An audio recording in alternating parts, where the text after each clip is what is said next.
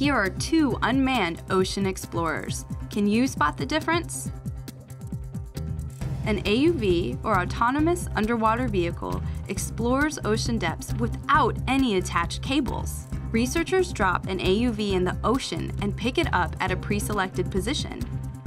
An ROV, or remotely operated vehicle, is also unmanned but is connected to a ship by cables. A person on the ship drives it around. ROVs are often used in situations where diving by humans is either impractical or dangerous, such as working in deep water or investigating submerged hazards. ROVs and AUVs carry equipment like video cameras, lights, and robotic arms to grab samples for study.